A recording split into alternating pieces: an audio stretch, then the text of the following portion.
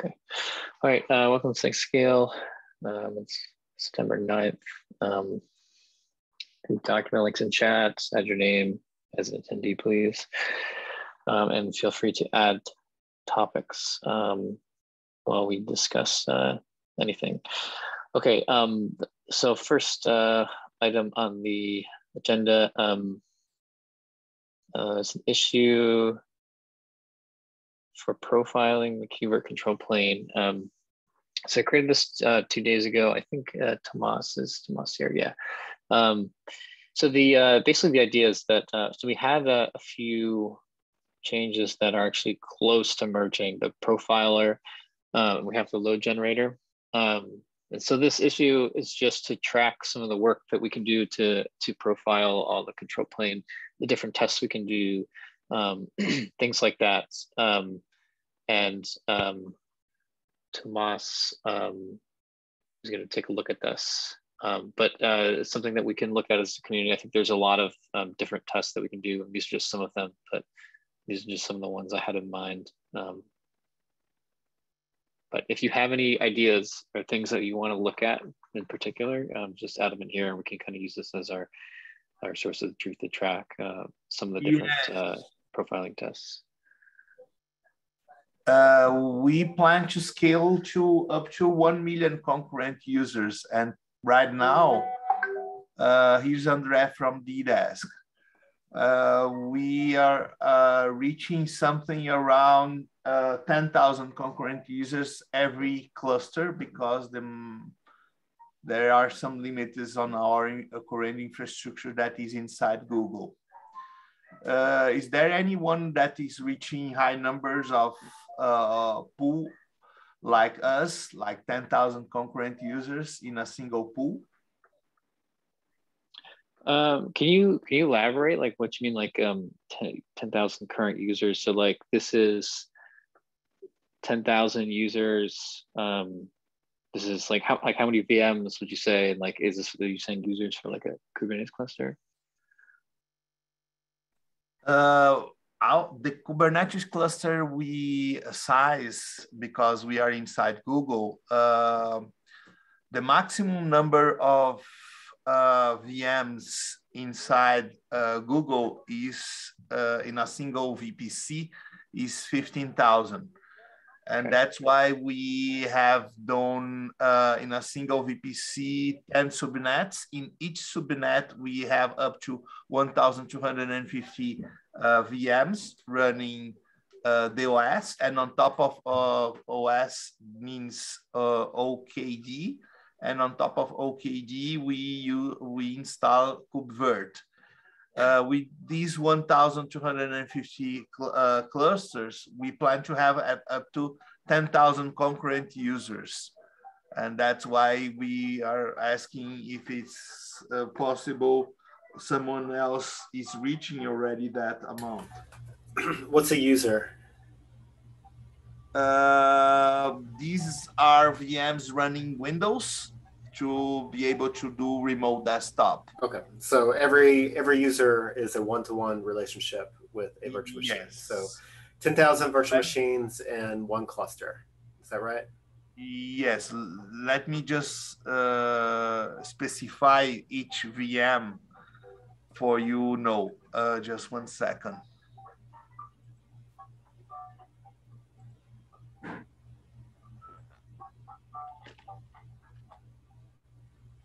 Each VM has 16 vCPU and 32 gigabytes of RAM and 8 gigabytes of GPU for you know, okay? For you. Okay. So the question is if anyone's, if we've ever run that many virtual machines, or I guess I'm trying to understand what's the topic? We plan to reach 1 million. You say that it's possible to scale. What are the limits? That's I don't see 1 million virtual machines running in a single cluster. No, across the cluster. Okay. What do you mean? Across multiple clusters? Multiple cluster, there is a limit of clusters, or what are the limits? Because can I have one API across all the clusters? That's the kind of questions we have. So some sort of federation, or I don't know what. Yeah. Yeah.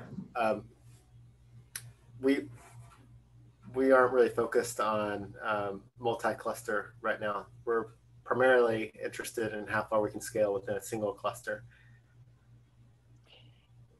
Yeah, Okay.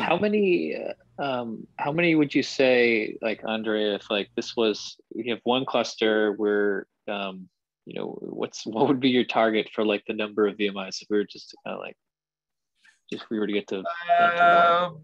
We put the limit of 10,000. If 10, I can elaborate a little bit better for you understand, can you enter my website, ddas.global? Then you can understand. Sorry, what is it you wanted to look at? ddas.global. Double D. D. Okay. Then what's the spell? Keep spelling it for me. E as elephant, as Yep. stop. Yes, that one, the first one.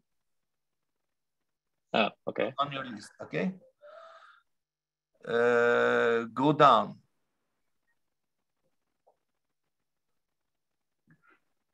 We offer these flavors. If you walk the mouse on top of basic standard, you're gonna understand, okay? I think we understand what you're doing. You're creating VDI desktops for people. It's a VDI desktop for you understand. Got it.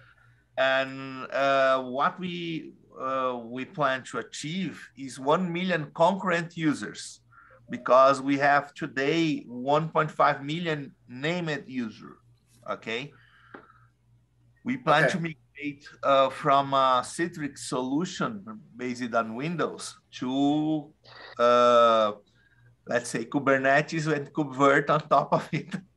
And did you see any limitations on the cluster? What are the current limits on a single cluster? This is I would like to. Let me stop there for a second.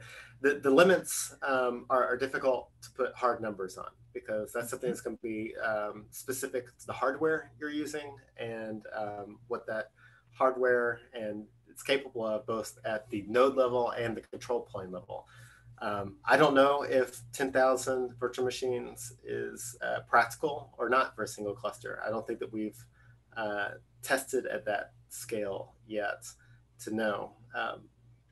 I would say as a gauge to understand, like if you're in the ballpark of something that is practical or not, look at what's been scheduled for pods on Kubernetes clusters. So if you're looking for how far Kubernetes can scale just with pods, I would expect that we would get pretty close with virtual machines to that same sort of realm or ballpark, because in the end, we're just pods with Qemu processes running inside of them. So that would be like, if you're looking for like hard numbers and just kind of understand the limits of Kubernetes itself, I would look there. No, I'm looking to KubeVirt on top of Kubernetes limits, for you understand. What we are using per pod is up to 64 only. Okay, on the Kubernetes website, say 110. Okay, then we are covered right now. We are under all the limits that. But we are doing this in, let's say, in a hard way. The users came and go, and the idea is when the users log off, we just kill the machine. And I don't know if this is already available, like linked clones that we have on VMware and Citrix solutions. Can you elaborate how you're doing the pool? Because I saw some information about it. Yeah, that's actually something that's been discussed. The idea of a virtual machine pool. I would like to understand better if you can elaborate what is available today. And yeah, so what you're asking for is the equivalent of an AWS auto-scaling group or a Google Cloud Compute Engines instance group or management group. That's what I'm interested on. Right. We don't have that yet. That's something that's I would say that it's in the progress of being designed. It's something that we keep poking at, but it's something that has yet to gain the kind of traction to actually get implemented quite yet. It's something we're interested in doing. And I think that your use case actually helps us drive that forward a little bit. So let me make sure I understand. It's a VDI scenario where the users, you don't care about the state of the virtual machine after they log off. So you said that the VM. We have another tool that keeps the profile of the user, for you understand. Okay. What's happening to the state of the disk, for example, on the virtual machine that the user was on? Is that being restored from somewhere else, or what happens? Let me explain how it works. I'm gonna put these on the chat window for you understand how we work on Windows, okay? We use a technology that Microsoft purchased and offers for free for Windows users that call it FS Logics. During the login of the user, we mount an external VHD drive that on our case has 10 gigs. And this is where the profile of the users are stored. That's why if we just, instead of only log off, we kill the machine, is almost the same because everything is stored. Just 1 second, just 1 second.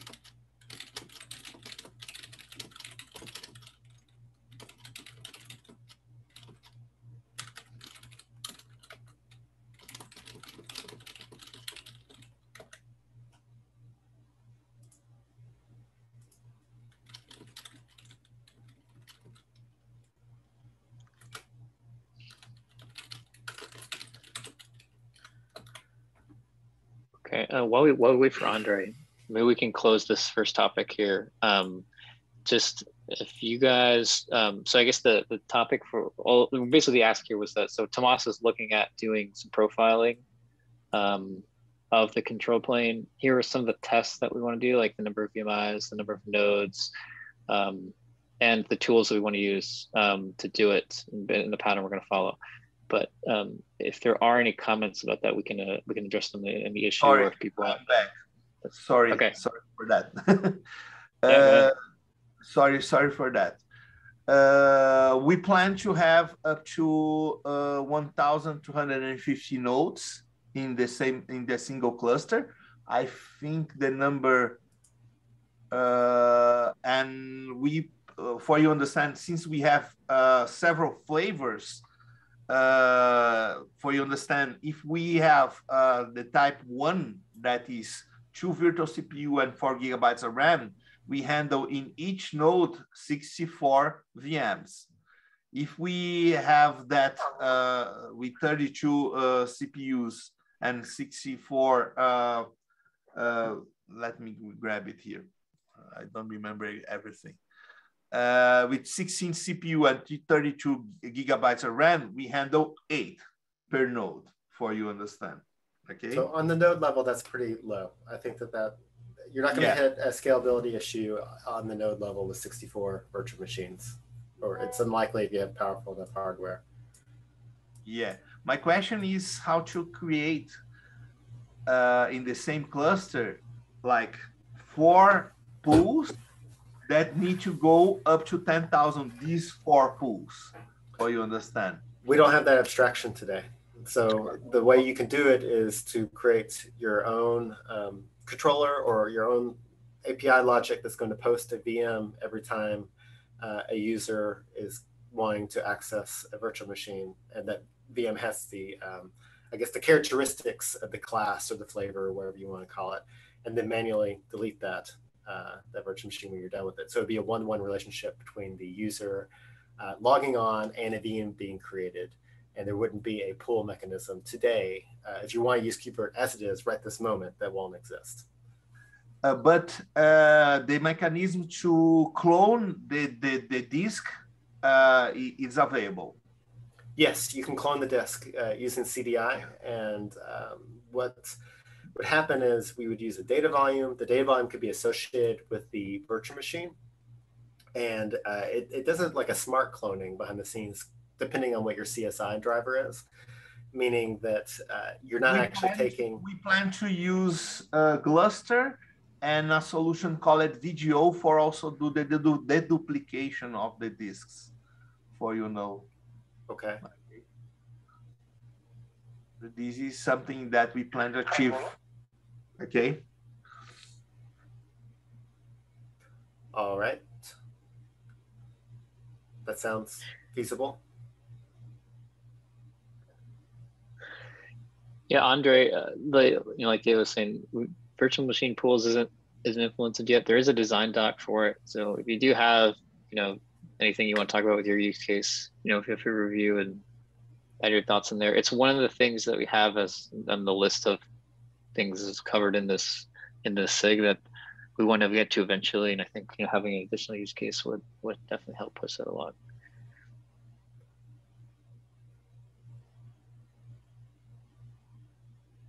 Okay. All right. Thanks, Andre. So before we move on, was there any other comments that people had about the first one, like about the profiling before we move on to the third points? Didn't sound like there was anything, but if not, we can always talk on the issue.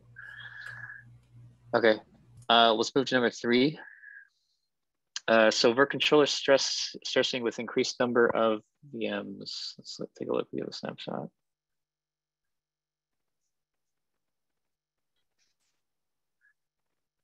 Okay. So I want to talk through this. Yes. Hi. Okay. Hey. So I was doing the stress. I was trying to stress my cluster with the intent to know when does our control plane component start acting up. In the sense, do we need any HPA or any types of auto scaling for our control plane components? That was the larger idea, and I started playing with it. And yeah, I'm still playing with it, but this is one of the things I noticed that. Yeah, so the first graph is the number of VMIs in running. Due to the limitations of nodes, only 120 could be in running, but I created 1,000 VM objects. Out of it, only 120 could be scheduled and running. But in the starting, like in the first couple of minutes, 1,000 were created, and we can see that the first 4 graphs are different. But if you just go at the bottom, the Vert controller keeps with a high on the left. Yeah, the Vert controller stays high on the CPU even after all the VMIs and VMs are deleted. So it's like 400% of the current requested CPU resources. So I think I just found it good to be changed, or we should take a look at. Oh, I see. So you plateau at about like 825 with your count, and then seems like we have a steady level, and then we increase. It looks like, is this maybe this is garbage collection or something? We do deletes and then there's some garbage collection. So what that says 840. Looks like. Sorry, Mike. I'm still new to Grafana, so it's not showing that line at the same time for 2 different plots. But yeah. I see. Is that what? I think this is kind of what Kevin saw when in some of his graphs, where we saw that when we do the deletes, there is well, I don't know if it increased. I don't remember if it was. It just at least it hung around at least a higher level than we expected. Maybe doing the garbage collection, but I don't know if we expect this. We expect an increase in CPU usage. It's like almost twice as much we're doing the deletes. I'm not sure if this has Kevin's fix in this. I mean, I was just using HCO, which was available in the operator hub. So I'm not sure if Kevin's latest fix is included here. Yeah, the fix doesn't fix that. What Ryan just meant is we saw that when we delete a lot of objects, resource utilization stays up for longer than the resources are being deleted, because it takes the Go processes to clean up their memory for a while. And I don't think we don't know yet if we can fix that or have to. Yeah, and then right, and then the other, like this kind of, I mean, maybe this is like, I mean, you see, like you hit 147, you're kind of peaking at 120, and then you said you had a lot of other VMs objects lying around. I'm wondering if if you're deleting 1,000 of them, and maybe that's taking some punch more CPU or something. I'm wondering if you did this experiment with just the exact amount, if this was if there's a difference at all, like if you did just with 120, you had 120 running. So you create 120 VMs, you have 120 running VMIs, and then you delete them if you see the same pattern. Yep. I'm going to try it again. Right now we don't have the metrics for plotting number of VMs. We only have for plotting number of VMIs. So that was one of the lacking point, but I'm going to try this again, and this time have a better graphs. Okay. Yeah, and then I think Marcel has got a change that we can get also some of the, it would be good to even, like these are some good boards of even having the standardized ones too, so we can always look at the same ones. We'll make this easier as well. Okay, cool. All right, well, thanks for sharing. Definitely something to look at. And you said this was one node, right? I think, right? You said it was one node, you can only fit 120 VMs. No, this was 5 master and 10 nodes. 10 nodes, okay. But they were small, like. Sorry. Go ahead. I said I think I already sent you the link to the board we have here that Marcelo built for the tests. If you use that next time, maybe. Yep. Yeah, I have that board. Awesome. Okay, cool. Yeah, that will. The reason I mentioned this because it has. I think it has these just so you don't have to go through and create them. It'll make it easier for you for next time. Okay. All right, thanks for sharing. Yeah, I'm definitely curious. Like I said, maybe see if how different number of VMs that you have, see if it affects this at all. And that's something I could think of. Not maybe we need to look at something here as to why the CPU increases right around when you do the deletes. It seems a little weird. And that's all you've been deleting VMs, right? Yep. So I would suspect it's because there is more API calls in the back deleting the VMIs, and that would increase the total of stuff going on.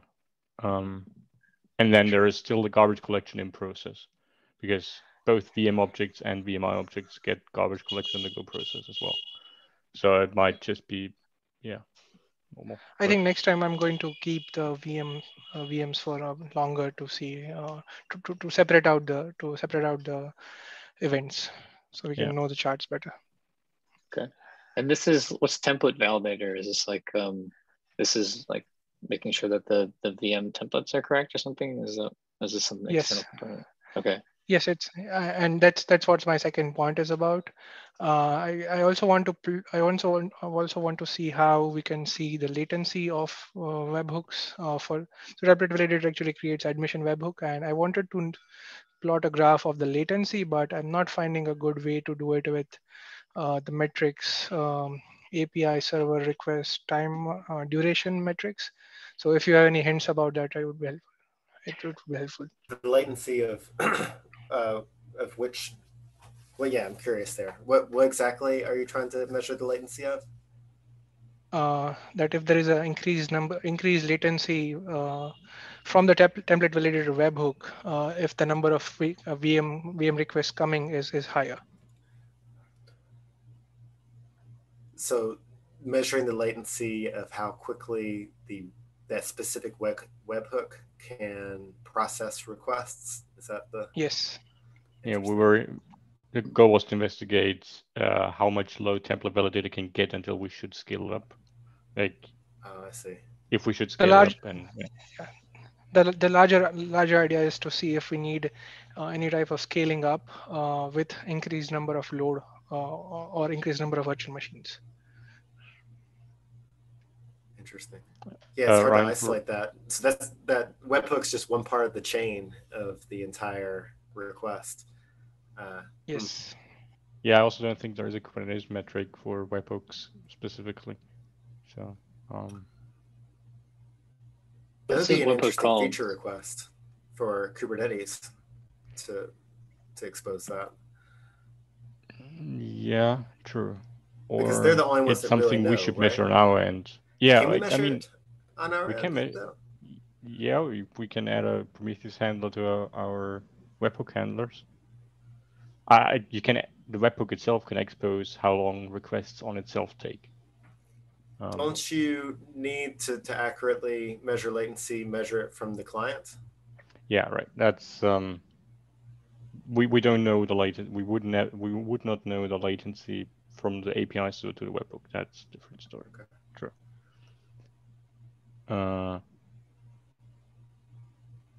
And right the template now, validator, what webhooks does it register? What's it actually looking at? Just a second, finding the exit line. Template validator looks at VMs created from OpenShift templates and validates that they comply with the template they are created from. Same for the VMI. It also validates that the VMI that's created from that does not change any values that collide with the templates being created from. So it's an update webhook. So it cares even after the VM has been created. It is only validating, as far as I know, and but it still cares that you don't change the VM after it's been created, because it also upgrades the templates with our upgrades. Like, we guarantee the VMs created from those templates work, so we make sure the user doesn't break any VM created from a such template. Whoa, that's strange. Well, has that always been the case? So we're saying that a person who has launched a VM, let me just make sure I get this straight. The person launching a VM using a template does not have the ability to modify values that were set by the template on their VM? Yes. As far as I know, yes. There might be some values they are allowed to change. Like, we're, for example, what we're looking at, we're allowing them to change resource limits, for example, I think. But in general, yeah, you shouldn't change a template that you create from a VM that created from a template. Yeah. That's kind of curious. I think that's orthogonal necessarily to our discussion here, but I'd like to know more about that, maybe out of band. I mean, similar to what we do with the flavors, right? Sure, kind of. Interesting. So, sorry, that was a tangent for a second. These VMs that are being created, do they use PVCs, and are they doing any sort of cloning or anything like that? Like, what's the storage that they were using? There can be anything. I mean, we don't limit it by in any of the templates. No, I'm sorry. I'm talking about the load tests that you did, where you were using VMs. Yeah, it's a container image, Fedora. Okay. All right. At some point, it would be nice, and I don't know if we have the right environment for this quite yet, to understanding the impact of using PVCs, because there's more API calls and things like that in our control plane associated with VMs, especially VMs that have PVCs attached to them than just the container disk flow, because we're doing more informers and all that kind of stuff. Isn't there always a PVC behind it? Like, doesn't the container disk get cloned into PVC? No. Or is that optional? Only if you use a data volume. So you can Okay. say, I have a data volume and I want the source to be this container disk and I want to put on the stateful PVC. But if you just have a volume, just like you do in a VMI, a container disk there, what happens behind the scenes is we create an ephemeral drive or disk or whatever and share some data across that. Okay, yeah. Something like that, at least. Yeah, then that would be interesting because I think it's a primary use case. Like, yeah. Yeah, so at some point when we're talking about the VM use case, understanding the scale of VMs and not VMIs, we need to start introducing PVCs there. But the problem with that is that we begin to be throttled by our storage provider. So how quickly it can provision PVCs and things like that. That's going to be a new, I guess, graph or something like that for us to understand what's actually within our control. So we don't have control over how quickly storage is provisioned for our VM as part of the start flow. We need to be able to separate that from what we do have control over. Mm-hmm. May I ask, what is the persistent storage used on these tests, like ROC, Gluster? What is used? That's what we were discussing. We're not actually using persistent storage for these load tests today. And that's what I was pointing out that we need to start doing in order to understand the impact of that. What's happening today is we're using ephemeral storage. So it's like local storage on the node that's being on demand provisioned for these virtual machines as they land on the node, which helps us understand the characteristics of our on the node. Yeah, it's just using, it's the equivalent of local storage. You could think of it like that.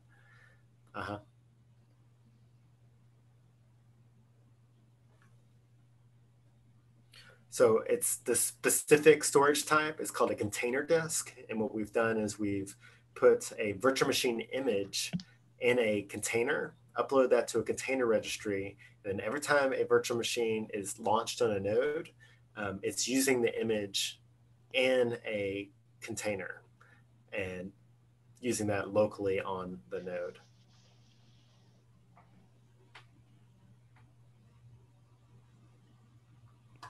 There's one more thing I noticed in this graph and in the logs, but it's probably out of scope of this discussion. It was that this webhook actually just monitors for virtual machines, but if you see in the template validator CPU graph, the second hill we see that just left to it, yeah, that was the right to it. Sorry, one more right.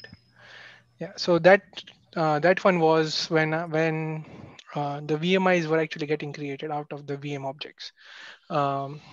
So I saw that in the logs that in the logs for the template validator that there are entries 2 times. So probably missing something, but it can also be possible that when VM status is changing, there is another request coming in to validate the VM. Yeah, I'm not sure, but I think that's exactly what I what's saw. happening. That makes sense. So when the VMIs are launched, it's mutating the VM status, which means that it's going through that same webhook every time we do that. Yep. Is there any possibility that VM status will keep changing further in the VM's life cycle? I'm just thinking out loud. It should stabilize. Cool. Again, in that specific case, the template validator doesn't even care about status as far as I know. So, it still gets it though. Yeah, it still gets it, right? You can't tell it to not get status. That's curious. Changes. So, Roman, maybe you're on this call. I think we use the status sub-resource for VMs. Is there, I don't know if there's a way to say for a webhook that we only want to view spec changes and not status changes. Yeah, I think you can only do the other way around. You can only view status changes. Okay. Can you hear me? Yes. Barely. Barely, okay. But at least a little bit? Yeah. Very little.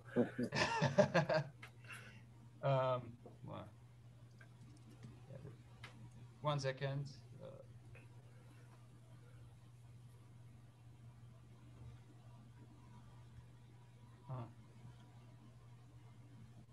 No, sorry, I can't make myself louder at the moment. The VMI is, are we talking about VM or VMI? VM. So the VM has the status subresource enabled. You can write at both locations, but not at the same time from a webhook. So you can use the status subresource endpoint to modify it with a patch, for instance, or the spec. But if you, for instance, do an update and modify both, it will only update the spec. Does that answer your No, I question? mean, can I watch only the spec and only the status? Because I think I No, can it's only not watch the possible. status. Watches is everything. Not even only status? Yeah. Okay. Sad. Okay. Thanks.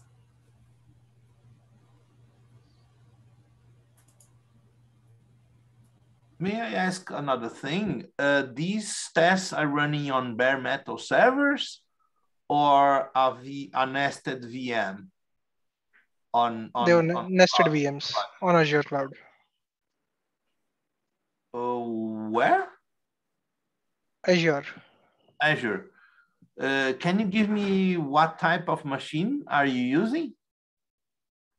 If I remember correct, they were the D2S on D8S type of virtual machine used for masters. And so essentially the masters had 8 GB of RAMs and the worker nodes had 2 GB of RAM with 2 CPUs each. Standard D8SV3 it is. Yes, that one.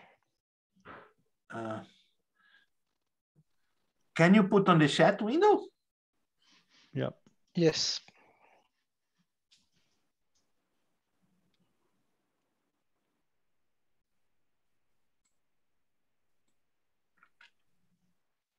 Thank you.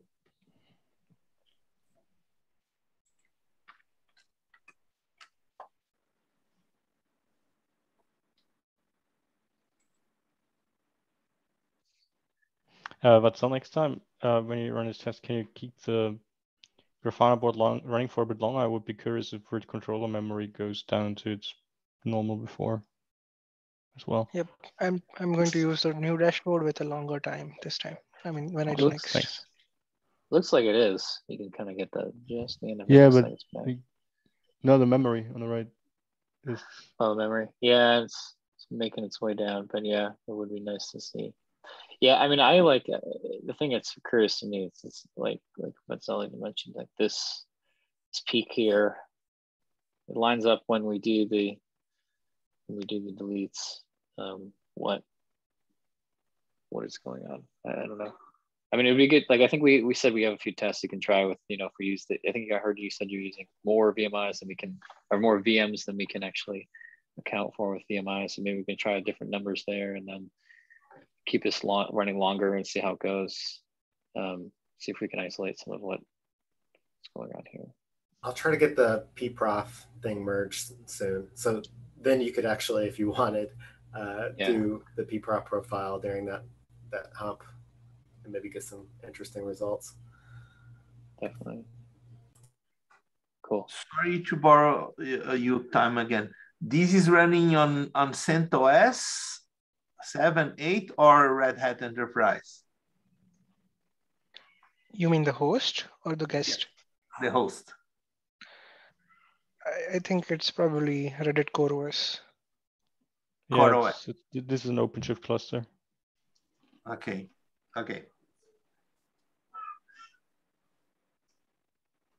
Also, does it make sense for us to have a metric for VMs and not just VMI?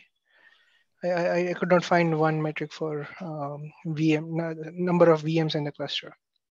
Yeah, it's a good topic to discuss because like we've mentioned, and I think it's been mentioned before, and I think there's definitely some use cases, and you're kind of alluding to some of them here, like what's like you can imagine some latency, like what is the latency between when you set something to running to maybe when the VMI is running. There's a lot of areas here, like there's API calls, there's other things that are happening, even the count of the number of VMs.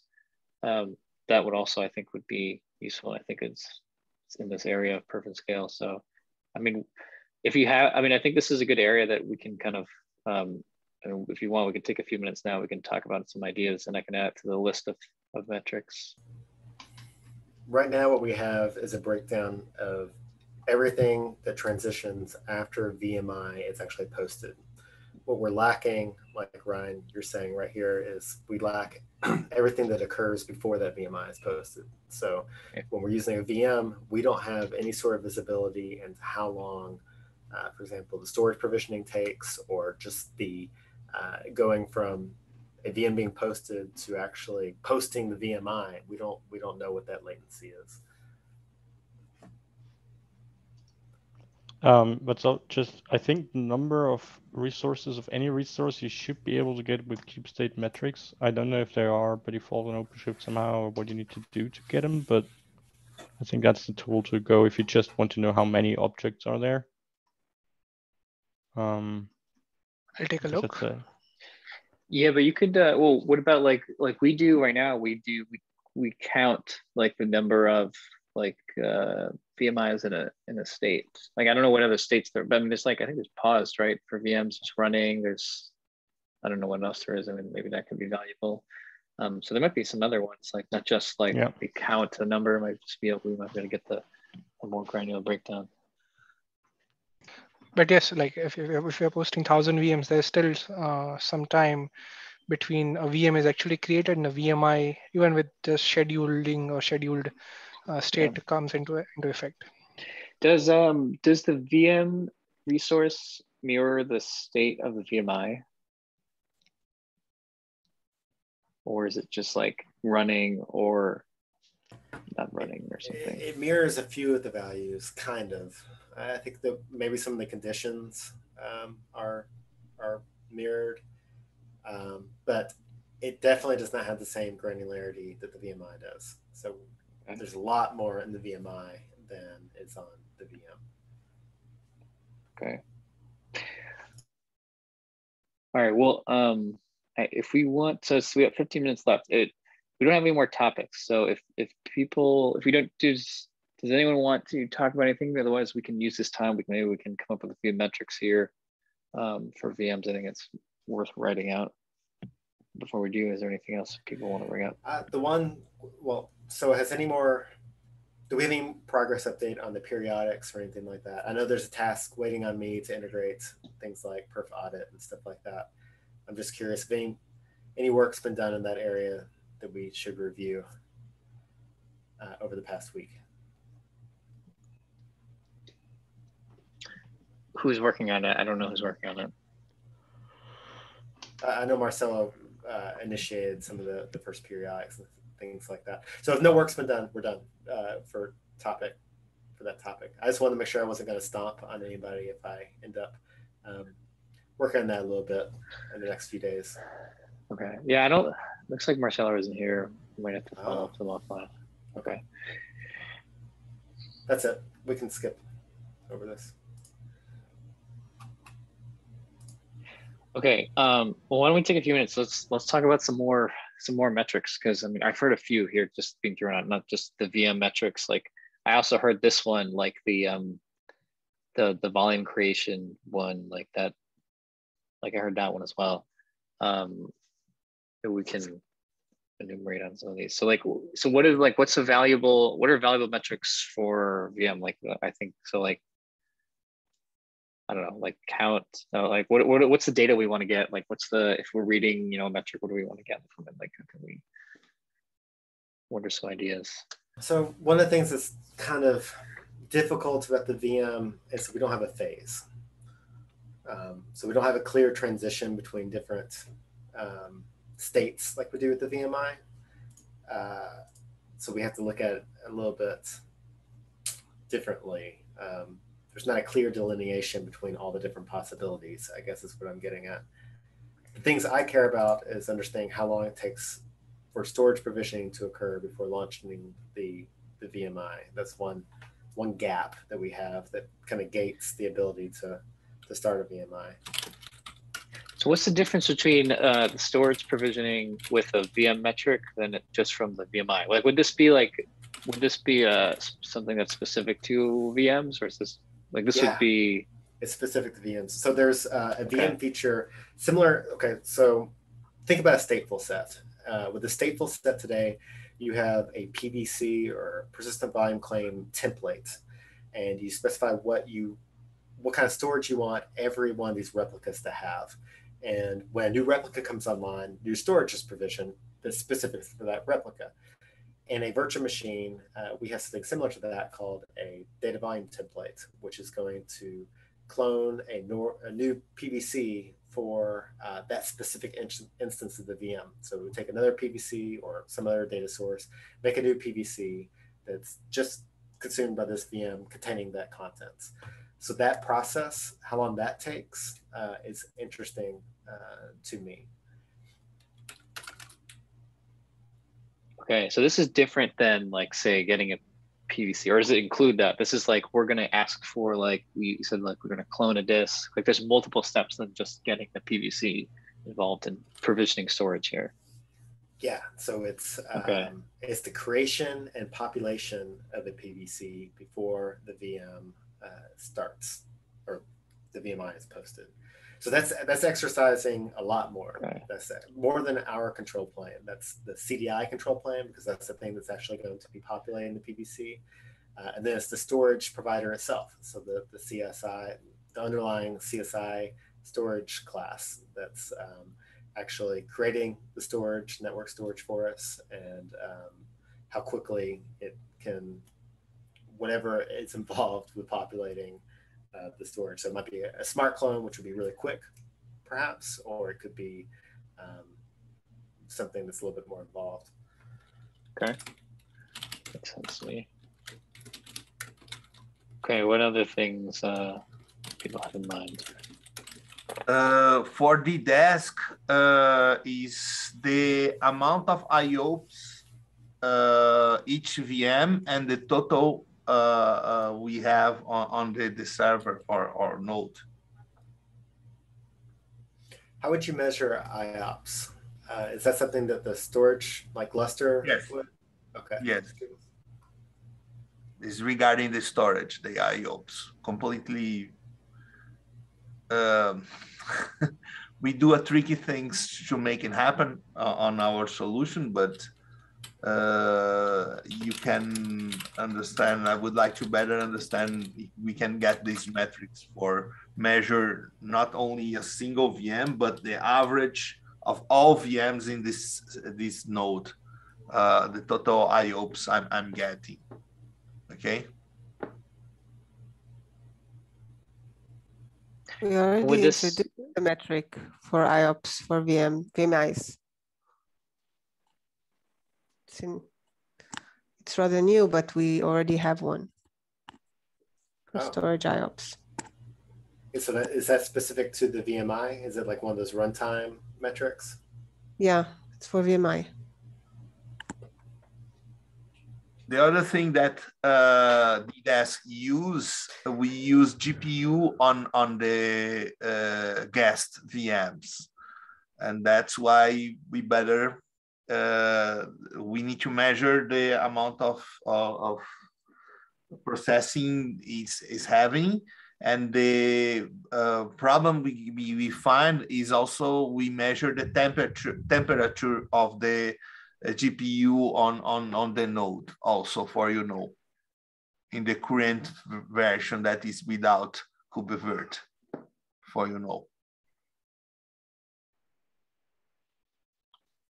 you might get that, well, for the node. I mean, the one that at least that interests me, like, I guess with what you said, is like the device plugin latency. This would rely though on something external. Like you have to have, like if you're using NVIDIA's, you're using the NVIDIA's GPU device plugin. Like you're relying on that latency. Yeah. I mean, that one we could. I mean, that could be something that I guess we record in here. Like I'm just trying to think. I mean, because the device plugin could also expose its own metrics. Yes, just trying to think what it expose the entire GPU. What I would like to have is the amount of GPU, processor, and temperature for this specific VM, guest VM, for you understand. Okay. If it's possible.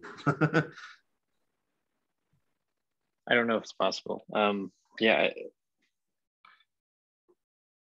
Because we slice the GPU in profiles, what I would like to see the metrics is for this specific VM, what is the GPU usage, for you understand? Yeah, it's tricky because like I think some of the stuff you're going to have access, like quite a bit of access to the host file system, probably to the kernel's file system to get some of the stuff. I think it's a lot of it's in sys, which this is done. Let me give you the code what we are using. Just one second.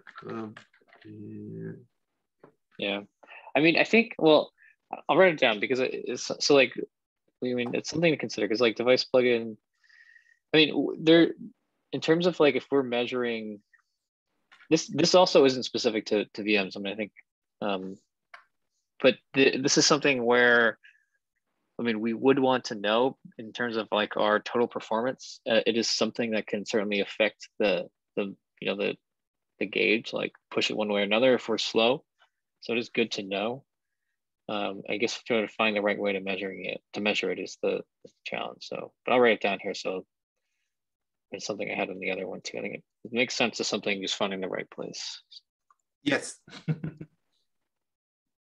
You said GPU, temperature, something we can also look at. And processor, GPU processing. But temperature is not something that for the node that we can correlate to the VMs. Yeah, so it's not on the VM level. It's on the VM level because you give a profile and this profile has the temperature. For instance, the node has like 4 GPUs. Which one is using this VM is using, for you understand? Mm-hmm. Yeah, the challenge is though, like I was saying, like where are you going to get this information? Like it's probably in sys. So like that's where like you're not going to get that with Vert Launcher. Like that's where it's a little bit above. I don't know. This is where I'm thinking like the device plugin is going to have access to some of this. So it could be that that's the place where this goes. But I mean, I think we need to explore this a little more because I'm not so sure if we know the whole picture here. Great. Go on. Okay. So what are the other, how about some other ideas? What else do we want to know about VM metrics? I mentioned like, well, I heard, let's all say some count, and I kind of expanded on the idea of count. Like, do we, like, what's the right way to describe this? Like, is it just the number of VMs? Like, is it like, does it make sense to break down by like the number that are running, number that are not running? Is that like, could that be like a histogram or something? Is that be a metric we could do? Is that valuable? I think it's valuable to know how many VMs we have that are not running, which is something that we don't have at the moment. We do have it with the phases, but for running VMIs, but not for VMs.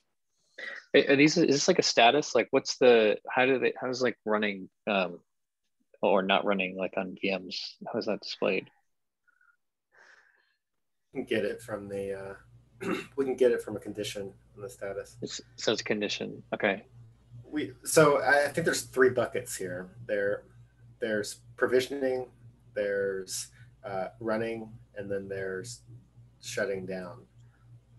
Okay. Okay. Shutting down and it stopped. Or is there put a pause too? Is that one?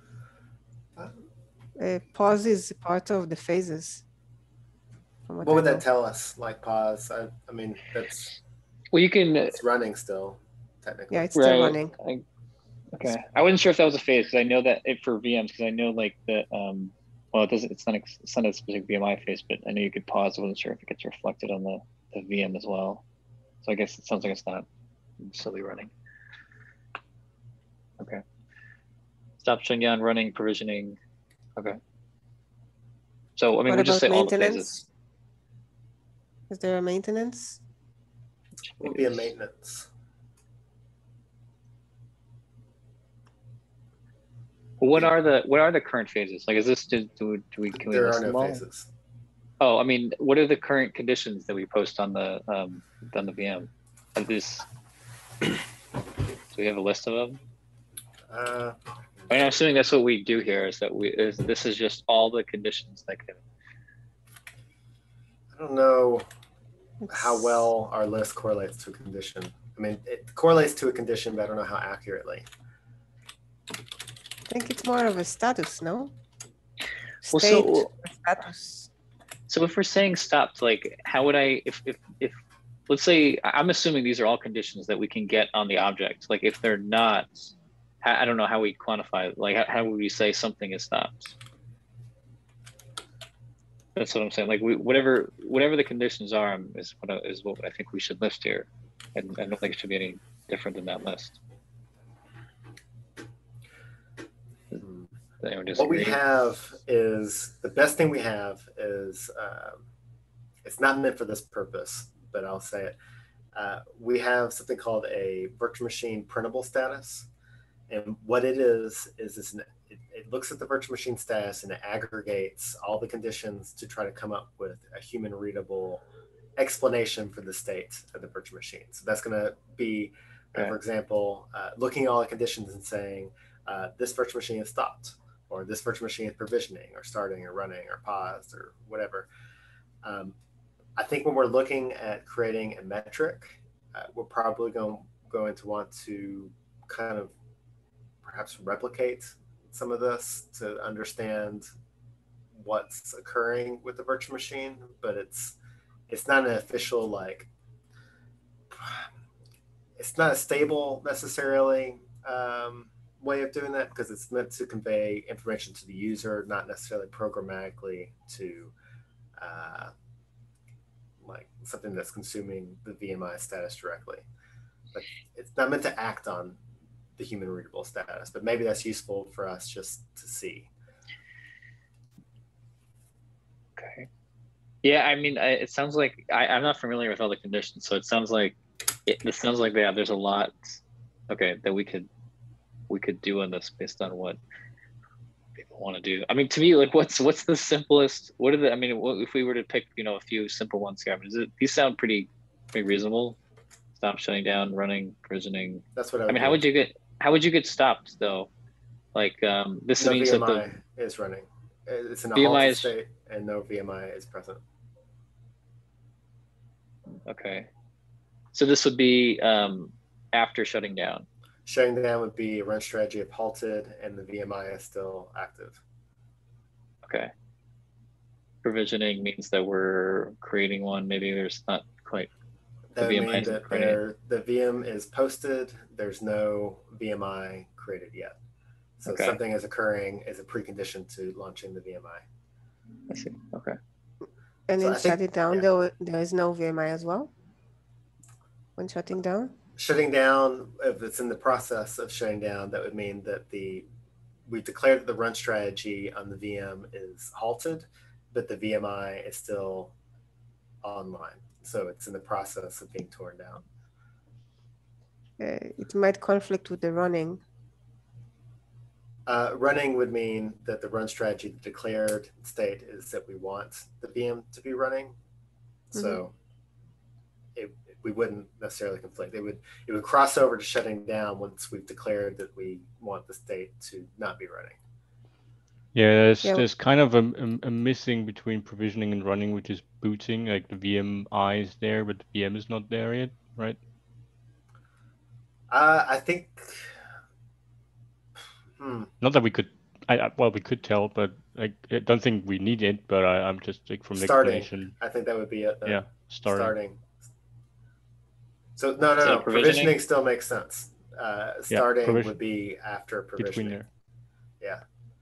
So this is VMI exists, right? But it's not running yet. Yeah. So that's all the phases between a VMI being posted and actually hitting running. What I'm worried is that if I'm looking at it and I want to see like a pie chart, I want to see my VMs with what status and how many I have in each state. And then I go to the metric about with the phases for each phase. And if I look at the running and the number that I see in the, when I aggregate on the phase metric, will I get the same number, or will it include also starting and shutting down? Running, I would expect, would be very close to each other, probably identical. Okay.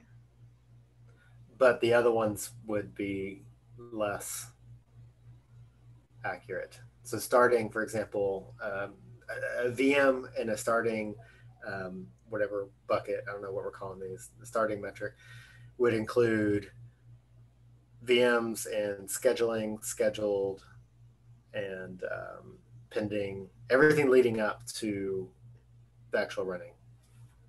So there's multiple phases on a VMI that map to the starting phase, or I don't know what we're calling it on the VM.